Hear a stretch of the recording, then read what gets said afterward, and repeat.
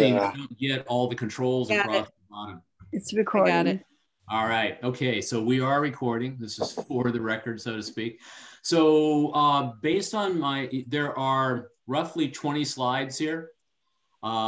Based on going through this with Tom and all the other members of SPRC, my expectation is 40 to 45 minutes will get us through the presentation. I'm gonna try to hit that number because that would offer us about another 40, 45 minutes of conversation on this. And this is a really important conversation because it's not just our present, but it's our futures we're talking about here. So if there's anything that I say or anything that's on the slide that's unclear, if it's unclear to one of you, it's unclear to more than one. So please go ahead and ask me a question right then. If you want to question a statistic or what it means or anything like that, I would ask you to save that for questions at the end. And with that, we'll jump into the deck. And hopefully, Gene, it'll keep up, so that you're not always a slide or two behind. But I'm going to try to go now back to the display screen. Slide 2. Are most people seeing another slide come up? Mm-hmm. Okay, good. So what are the survey uses and what are the audiences? There's really 3 uses and 2 audiences for this. So first, the survey is a snapshot of who we are and how we feel and what our hopes and our fears are as of today. And for that, the audience is everybody, right? It's all of us. The thing that sort of drove the timing of this was using the survey as a guide to help in appointing our next pastor. So in that case, the audience is more focused. It's SPR, it's the DS, and ultimately it's the cabinet and the bishop. And we did provide actually a snapshot of some of this to Samuel Hong.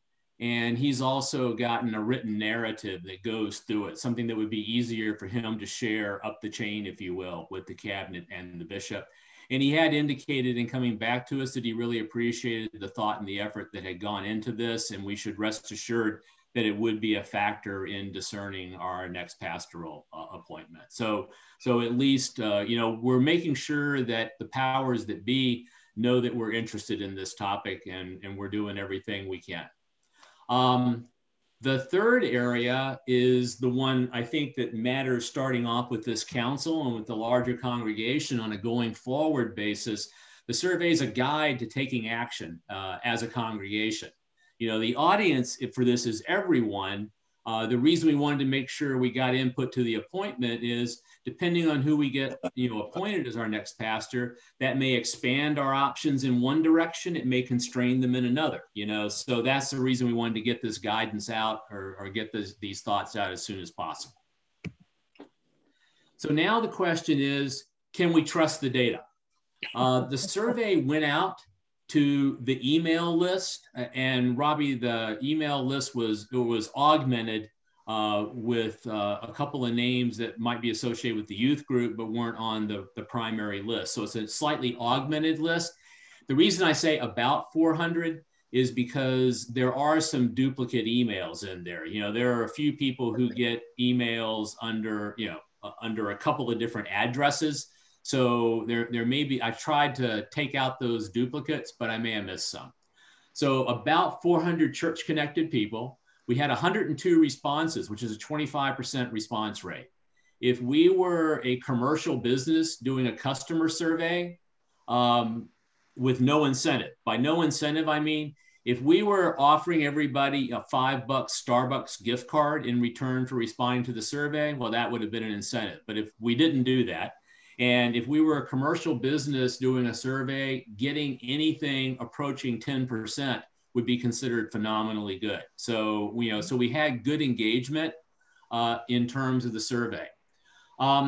Statistically, we have an 8% error interval at a 95% confidence level. So a moment about what that means. So here's an example.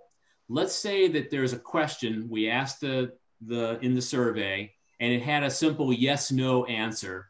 And 58 or 60% of the respondents said yes was the answer. Well, that means that we can be 95% confident that had all 400 people responded instead of just 102, that the people who voted yes would have been a number somewhere between 60 minus 8, 52, or 60 plus 8, 68. And more importantly, it means that we can, if we got like a 60% response on something, we can say it definitely represents a majority of our congregation statistically, if that makes sense. So now comes maybe the more important question: can we trust the questions themselves? Were the questions leading or somehow constraining in their responses? Now, we started up, our model for the survey was actually a product produced by a church consultancy firm. Kate happened to have a copy of it and made it available to Jennifer and I, and that formed the point of departure for building this survey. Now, obviously, this form was designed for congregations that do their own pastoral selection, so it's intended for a slightly different audience than us. We made a couple of changes to it, but we tried to stay within really the guardrails that had been set up there to make sure that we had a, quote, professional set of survey questions.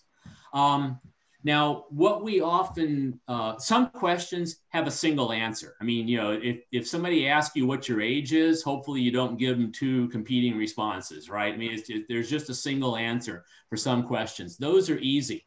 There are a lot of questions that may have 5, 6, 7, even 8 possible choices, right? And what we didn't want to do was ask people to rank order everything from 1 to 8, because statistically, by the time we get past our top 3 or 4, the numbers are small enough that we can't really tell, is number 5 really number 6, or is number 8 really number 7, that kind of stuff. And what we really wanted to do was focus on the things that are most important to us as a congregation.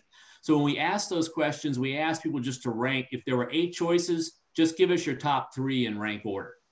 The other thing is there's none of what are called Likert scales. You see those a lot where it just says, is this important to you? 1 is, it's very important. 5 is, it's not important at all. We didn't ask questions like that because, unfortunately, they tend to induce a bias and people will come back and give everything a 1. It's the easiest answer, and you just say everything's important and everything is the most important it could possibly be. So we asked people to focus on what are their top 3. There were, I think, just 2 questions in the survey, and we're going to come back to those questions towards the end of this. There were 2 questions that actually didn't let you say your top 3. You had to pick one thing and only one thing. And the risk of having questions like that is introducing a false choice, right? And I know Tom and I had extensive conversations on how to make sure that we weren't treating the answers to these questions as a false choice. So what I want to do is illustrate that. Here's an example of a false choice. Our government comes to us and says, do you want COVID vaccine distributed fairly or distributed quickly? That's a false choice. The government had a year to get ready for this. The government should have had a plan to be both fair and fast with distributing vaccines. And it would be unfair to turn to the citizens and ask them to say what's more important. But now at the other end of the scale, here was a news article about, I don't know, 3-4 weeks ago when we were, out briefing this survey. This is up in Ukiah, so what happened was a freezer broke, and all of a sudden a hospital administrator had to decide fast or fair. And there weren't any other choices. It could either be fast and the vaccine got distributed while it was still useful, or it could be fair and fewer people would get vaccine, and they chose to vaccinate people. So what we're saying here is sometimes we will be called on to make difficult choices. So we try to at least explore in a couple of places, how does the congregation feel when confronted with that kind of a very difficult situation? First question we're going to talk about, what's your age? I want everybody to stare at this chart for a minute. And then we can look in the mirror and we can say, some congregations can refer to themselves as aging. I think we're more past the aging and more towards the aged. Yeah, we're getting up there when it comes to our demographics. An absolute majority of us are age 71 and older. And by the time you get down to being in your 50s, you're definitely in a minority situation around here. Now, where does this really matter? It matters in what's called affinity. One of the things that people do when they show up at a church, and Kate's got some anecdotes to talk to this. Samuel had an anecdote that he shared with me to talk to this. Generally, when people visit a church for the first time, what's the first thing they do? They look around to see if there are other people who look like them in the congregation. Because we feel affinity for those who we think share our life experiences, generally about our same age. They're probably going to have the same outlook. They're going to be people we can get along with. And so if you are 18 to 30 years old, and if you fall into that young adult, young parent category, and you look around and say, are there people in this church who look and probably share my values and beliefs? The answer is probably not. If you are the parents of teenagers, and something we've focused on for years now is how are we going to get a more, back to the days when we had 30 people, showing up in our youth program on Sunday evenings. We often had that back when Sharisa and I, went through our 6-year tenure as youth counselors. But so you might see some, but you're not going to see a lot if you fall into that demographic. Now, if you're an empty nester, if you're somebody who's living in Los Gatos, you've sent your kids off to college, or maybe now they're out of college, and if you show up for the first time here and you look around and say, are there people like me in this church? The answer is yes. So as we look across sort of the demographic boundaries, young adults, young parents, parents of teenagers, empty nesters can look around and see themselves reflected in this congregation. Did you grow up in a church setting? No, yes, and it's Methodist, or yes, and it's other. This is interesting. I mean, people didn't come to us because they see a sign out front that says UMC. They're here because our success, I think, is based on our people and our message and not the sign out front. Conversely, Kate, the Methodist Church doesn't have very strong branding, but I don't think I think that's true of all the mainstream the mainstream Protestant denominations these days. The branding is just not there. But it does point out that people attend our church. It's a matter of choice, not a matter of course. That's what's changed over the last decades. It was, when some of us were growing up in rural Virginia, and, you may have had a choice between the Baptist church and the Methodist church, but not going to church was not a socially acceptable choice. That is not the situation anymore. And we'll come back to that in a little bit. The no answer, that one at the top, I'm actually encouraged by that over 10% of the people who responded to the survey, and I'm going to say roughly 10% of our congregants, are people who chose to affiliate with us and affiliate with church, even though there was nothing in their background that would lead them to do that. And honestly, we're going to have to emphasize that cohort a lot more if we're going to have success on a going forward basis, because we're not getting people who have remained in a church kind of environment, that cocoon throughout their lives. So this is where I'm going to show everybody. This is not data from our survey. I want to say that right up front. This chart comes from the Pew Research Center. I think it's affiliated with the Pew Charitable Foundations. These guys have done longitudinal studies of Americans' attitude towards religion for a long, long time. So they're probably the gold standard when it comes to understanding the role of faith in American life right now. If you look at the red bars at the top, we're going from the silent generation through the boomers, that's me, through Gen X and on to the millennials. When we get to a millennial population, Christians are now a minority in the United States, only 49%. And the point is, The number in 3 generations has gone from 84% of Americans professing to be Christians to 49% in 4 generations. That trend is precipitous, and there's no reason to expect it to change. You know, what I've now that I've been looking at some religion-oriented blogs or church-oriented blogs, is called The Rise of the Nones. Not nuns as in N-U-N-S, but N-O-N-E-S, the none of the above. When people are asked their religious affiliation, 40% of millennials don't have a religious affiliation. They may be looking for spirituality in their lives, but they don't think they're going to find that in a traditional religious setting.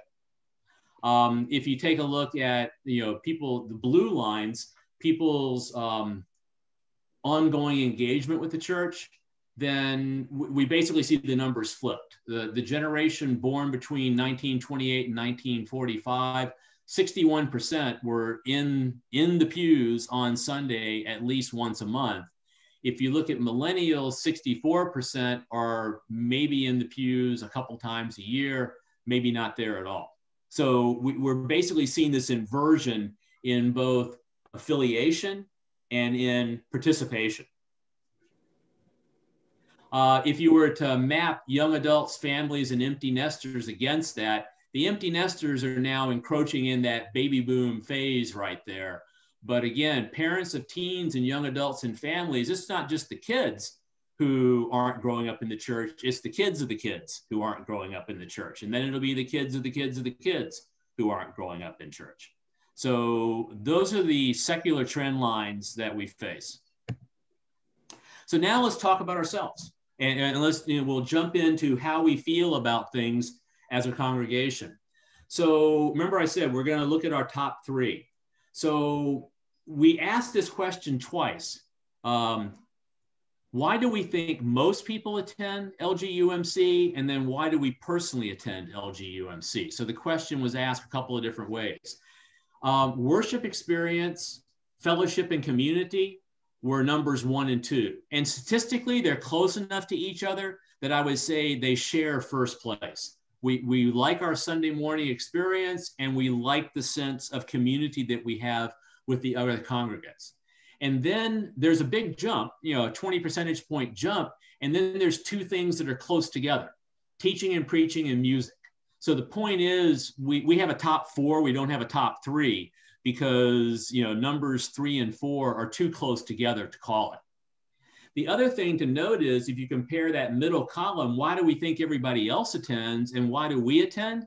The numbers track almost 1 for 1. You know, I mean, the ratios certainly track, and they're just a few percentage points off.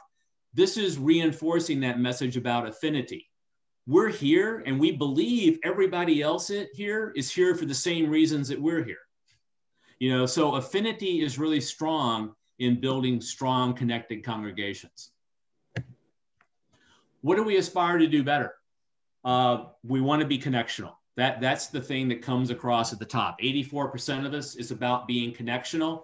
And then numbers 2 and 3 were again tied, but there was a gap down to whatever came below that. So either community engagement or first impressions, you know, both outreach-oriented things came in to fill out our top 3. So we like the connectedness among ourselves, and we want to extend that connectedness to visitors and to our community at large. And I think that tracks well with our narrative about ourselves, you know, when we talk about being a service-oriented church. This one's tough. We are realistic, but wishful is probably the best way to put it. So we were asked the question a couple of times. Do we think we're going to continue to shrink because we're just going to be current members, and current members don't last forever? You know, where do we see the church in 5 to 7 years? And where do we want the church to be in 5 to 7 years? So it was asked both ways.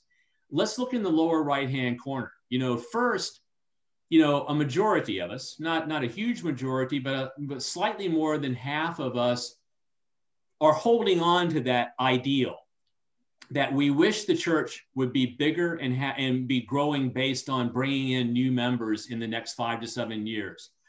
But only 1%, actually only one person, bless his or her soul, only one person actually believes that we're going to get there. Now, if you look where our actual beliefs are, we are evenly split. As a congregation, we cannot collectively decide whether we're going to succeed at finding enough replacement members to hold our own, or whether our future is just a continued decline in numbers. You know, that 49 to 50%, that is statistically well into the noise. We're basically evenly divided on whether we can hold our own or not. Now, if you look over at the 3% and the 41%, they add up to 44%, of course. So does that really mean that, you know, almost half of, you know, a little more than half of us wish we could grow? Does that really mean the other half wishes we would shrink or just remain static? No, it doesn't. But there's a cognitive bias, basically, that people don't want to be wrong. So what I would say is slightly more than half of us still wish we could grow. Slightly less than half of us have come to accept a belief that we're not going to grow. I think that probably reflects what the data means, but I am not a social statistician. So, you know, you get what you paid for in this case, which is just a personal opinion.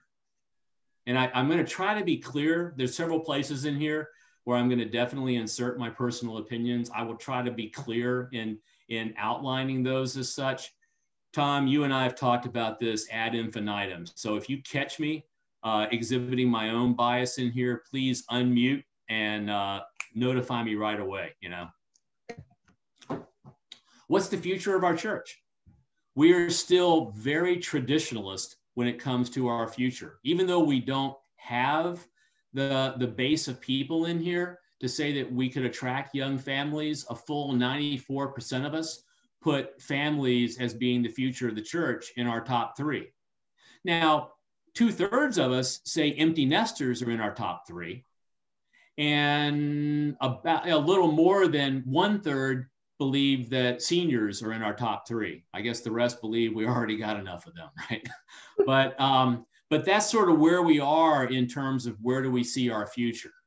There's a disconnect here between who we are as a demographic and who we would like to come be with us. You know, so that is you know, a bit of an indicator right there. I heard a so maybe there was a question. No? Okay. Somebody yawned, Rick.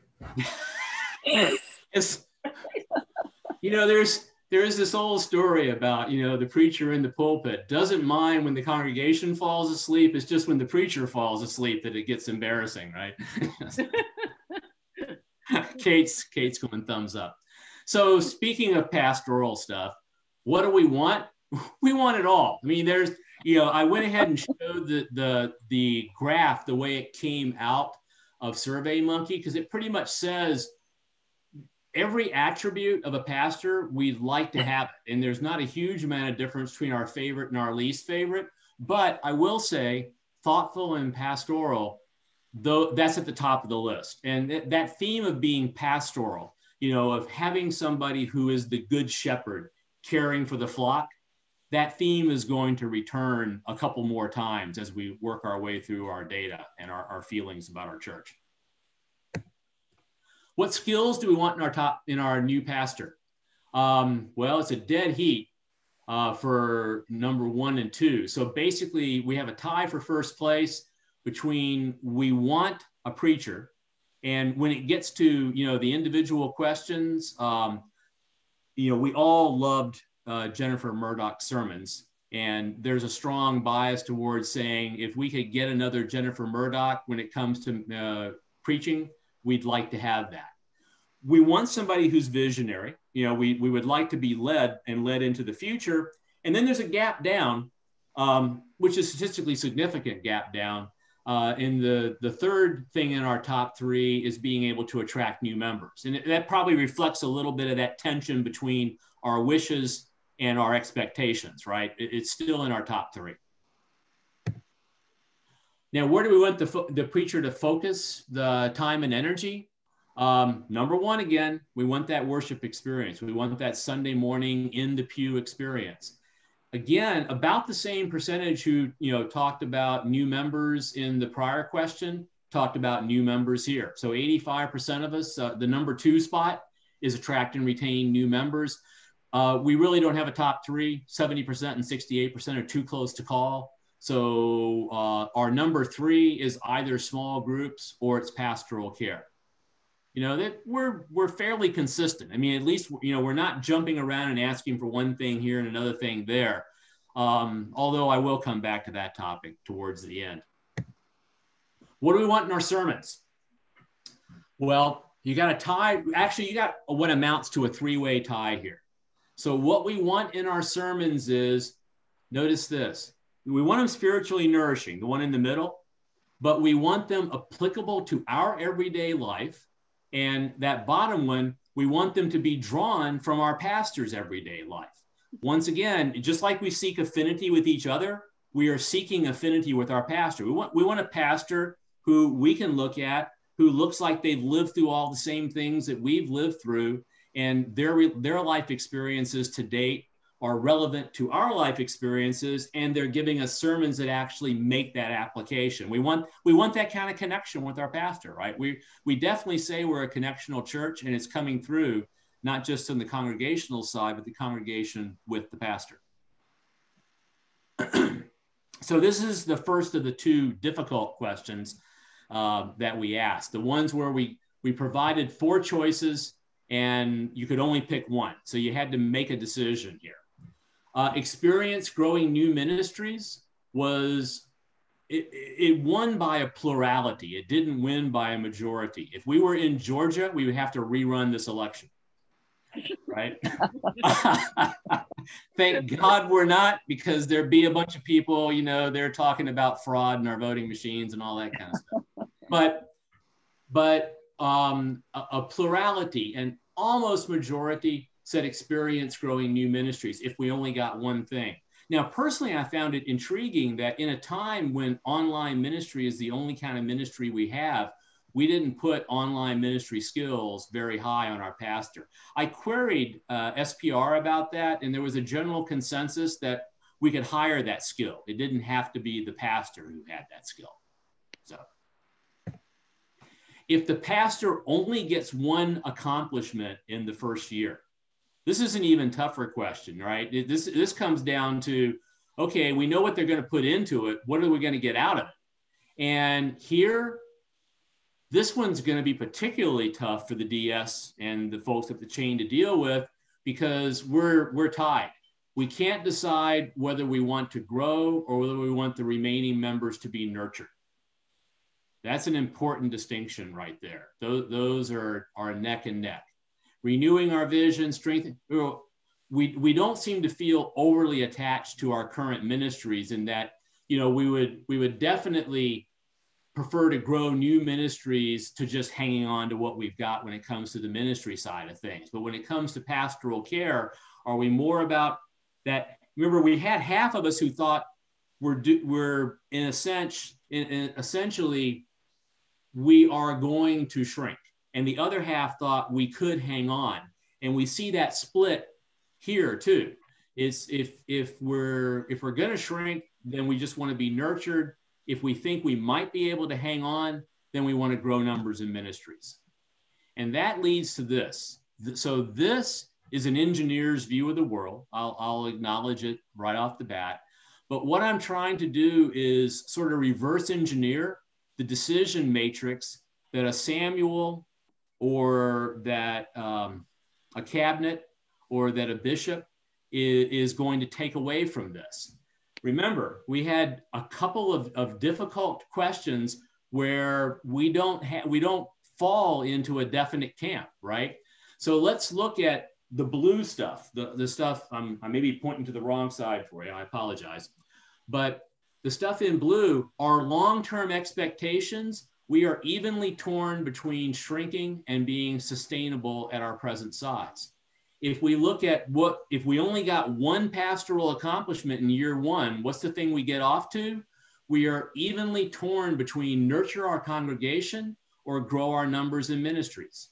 Now, I have not shared this particular graphic with Samuel, and I don't plan to, because it sort of begs the question of what he would do with it. But let's say we've now gone through the process, a decision's in front of the bishop. The bishop says, well, I'm going to respond to the half of them that said they expect to shrink and they want to be nurtured.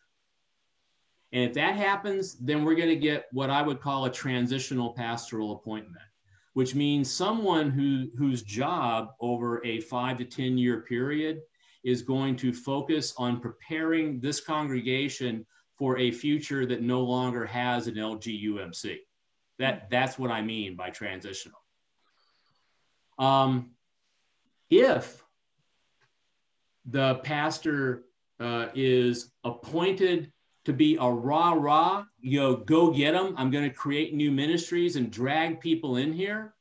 Well, now the pastoral accomplishment is to grow when the congregation thinks we're going to shrink.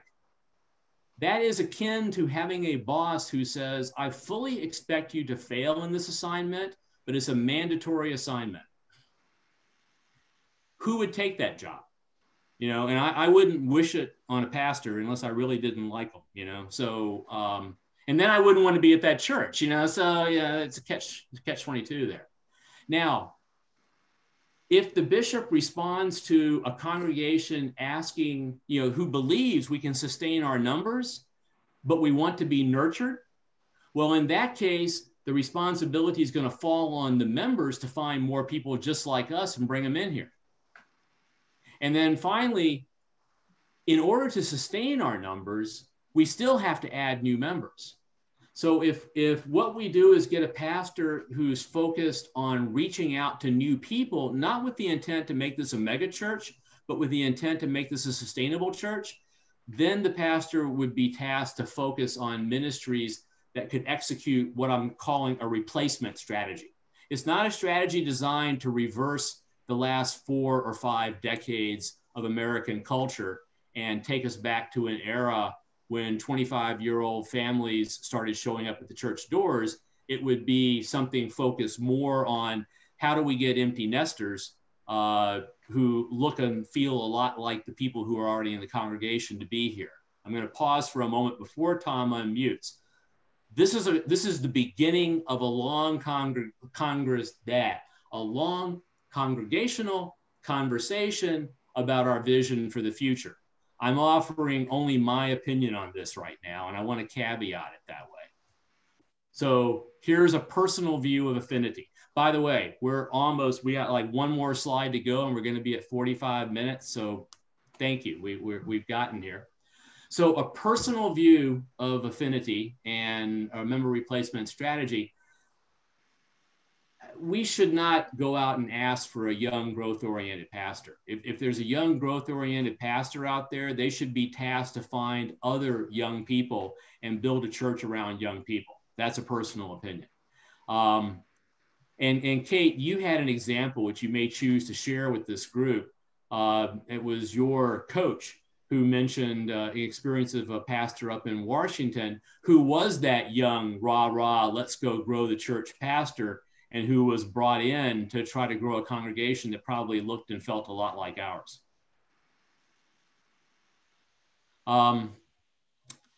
Can we build, what we have often said is, well, if we could just get teens in here, if we could get people into youth group, then their parents will be connected.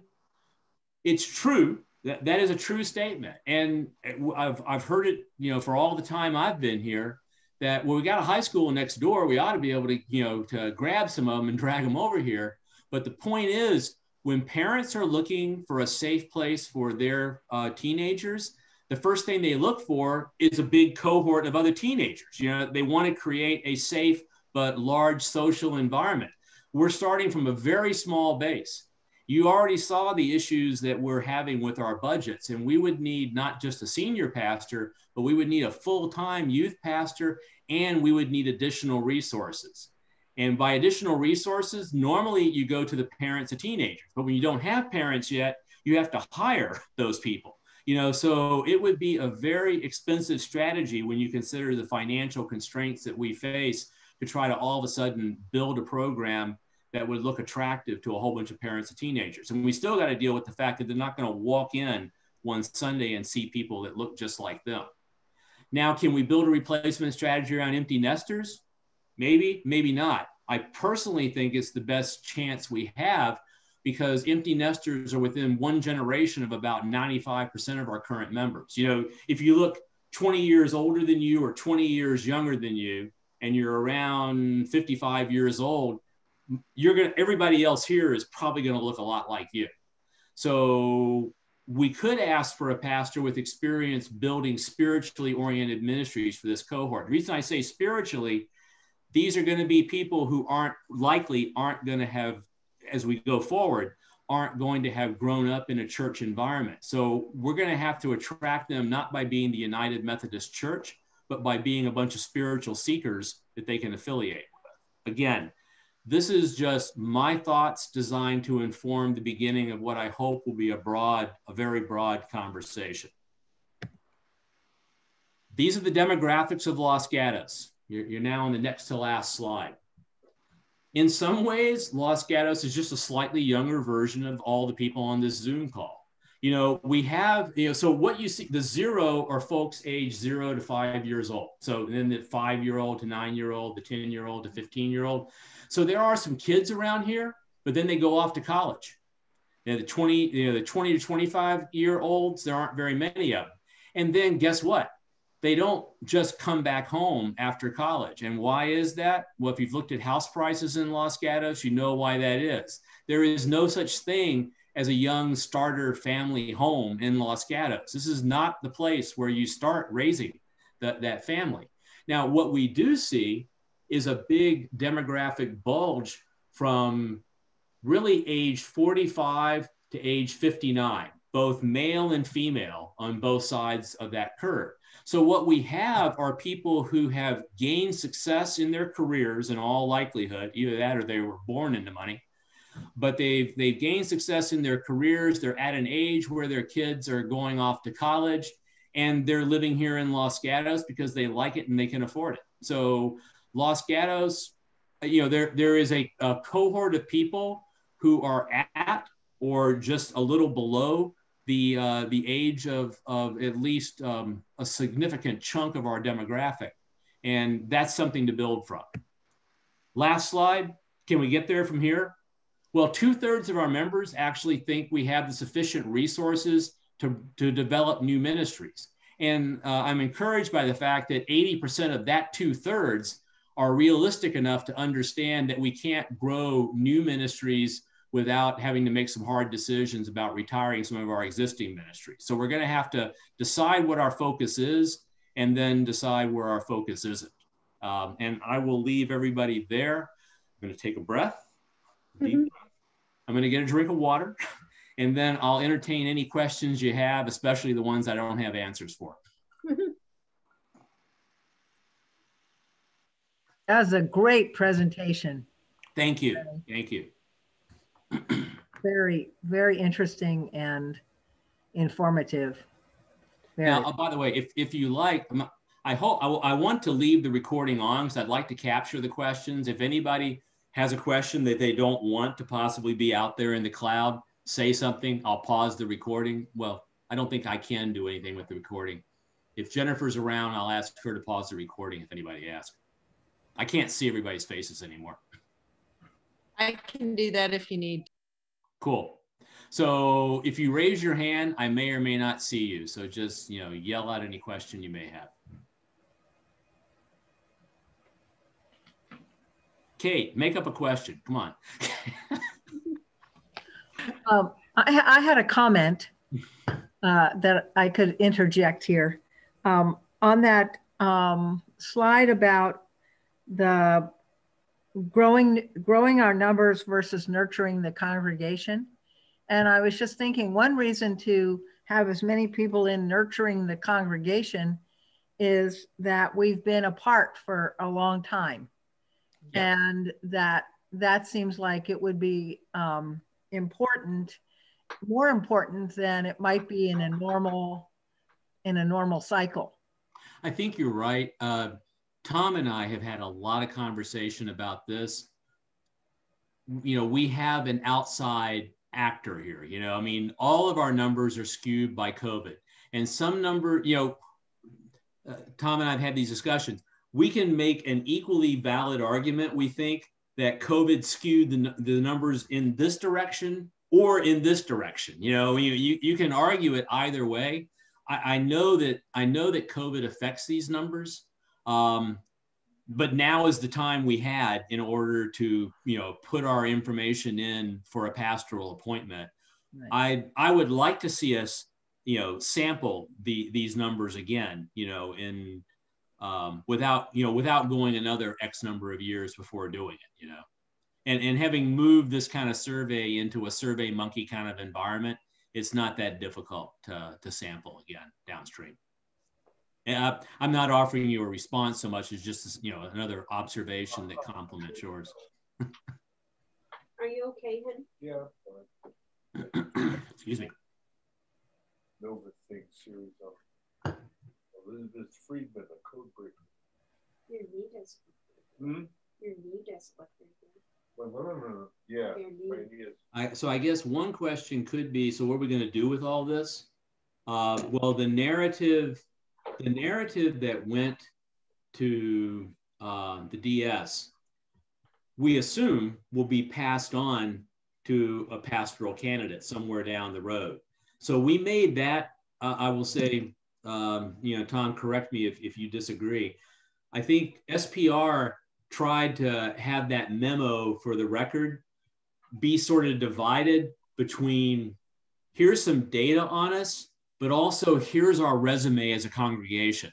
So we actually focused on the service orientation of this congregation, because that's something that speaks to a non-COVID time. To your point, Christina, you know, we talked about lighting for literacy. You know, we talked about what we have been doing in the local community and in communities far and wide. We talked about the VIM stuff. You know, what we try to do is sort of make it like our resume, if you will, as a congregation. So it wasn't just here's some facts on this congregation, but here's the passion of this congregation. So, so hopefully we're presenting ourselves well. And I guess that's all I wanted to say about that. I would like to add to that, Ray. In the SPR discussion, one thing we keyed on was the fact that service didn't come out among the things that we valued and liked about our church, that the design of the survey didn't elicit almost any answers about service. I mean, there was a phrase outreach was in there, but to me, it didn't seem crystal clear what that might mean. And I don't think it came up much, but whatever. Most of us on SPR responded to what we perceived as an absence of that work. Intuitively, or just believe in our own eyes and what we all value, we know that service is really, really important to this church. It's part of our DNA, as you said, Ray.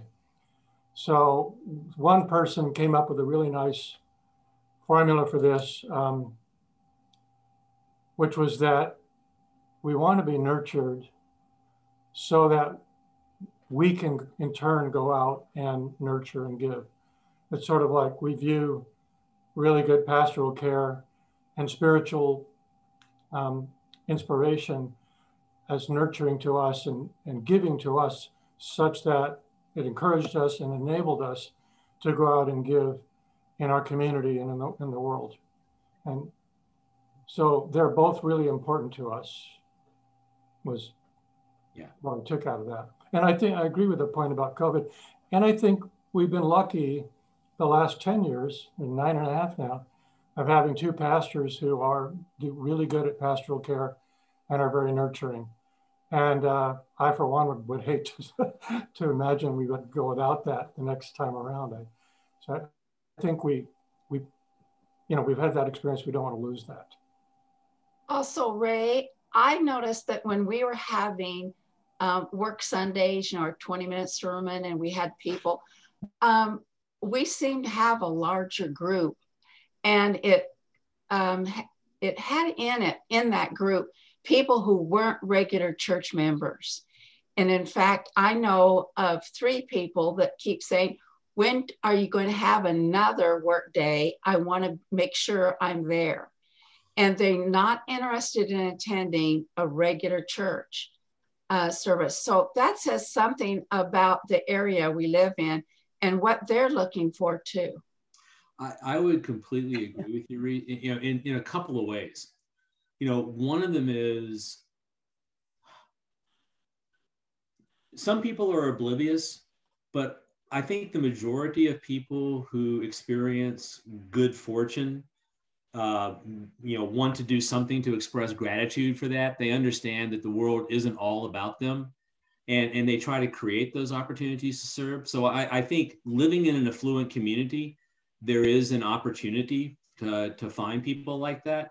The other thing, and this is again a personal speculation, I think that there are people out there who are interested in spiritual things, but they want secular cover to go to church. They don't want to just show up on Sunday because it's Sunday, but if you give them an opportunity to serve the community, then that's the secular cover to engage in an essentially spiritually nurturing activity.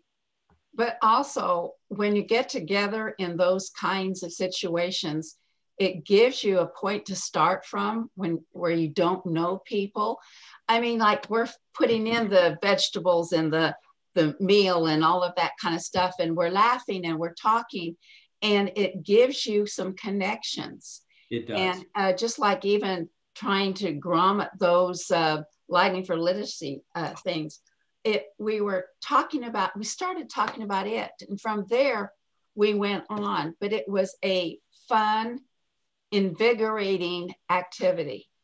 And sometimes we forget that, and that's a very Christian thing, is to have fun, to have fellowship, and be in this invigorating activity. It's not a bad thing to do or to be. And so that's what I've noticed with those kinds of Sundays. Well, I'm glad we're recording this because I want to go back and capture those words later. Oh, I had a comment related to that one. And it seemed to me, I may have remembered this incorrectly, that the service Sundays, in the beginning, we had more people. And in the later ones, we had less people than would have normally attended the 2 services. Mm-hmm. But I like those, and I hope we can resume them. I think that that's true, but I think with the first, we had a variety of activities you could sign up for. Mm-hmm. Because nobody stepped up to head that, it became a real quick, we're just doing this one activity. And lots of times it was the same activity we had done several times before. Mm-hmm.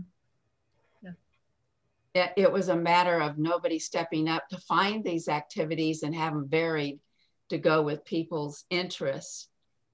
We kind of crunched down to just making meals or cleaning our own property, you know, that kind of thing, watching the, and that's another thing. Members will come clean our kitchen, but to ask the neighborhood to come clean our kitchen is not going to happen. So, you know, that's what we need to remember too. This is true.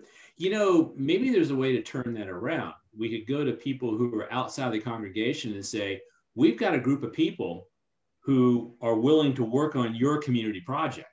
See what I'm saying? You know, we volunteer ourselves as the unskilled labor.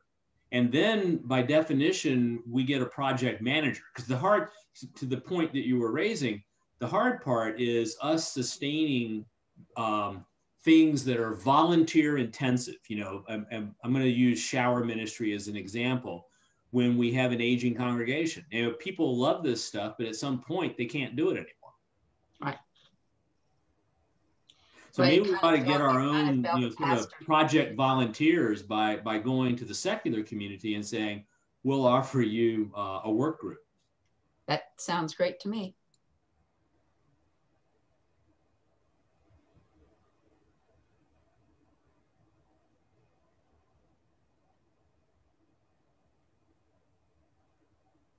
Anything else out there? I mean, fortunately, this does not require a vote or any other any other thing that's formal here. Let me actually, if anybody has any questions, I'll move the slides around. Otherwise, I'm just going to go ahead and stop sharing here so I get everybody's faces back again. Right. Yeah, just one more thing. And I think maybe social justice fits in this kind of in the same category as service. It's also something that's been really important to our church for a lot of years. And so what you did with this survey in the end, with the memo, if you will, that went to the district superintendent, was to add in a prologue. That's what you were referring to, kind of a resume, so that we were sure to give a full picture of the church. And so it augmented what was in the survey, which I was very happy to see. Yeah, it was definitely not just a a dry statistical survey report. Like I think Tom's implying here, we really tried to get some of the passions of the congregation to come across, both to the DS and to our next pastor.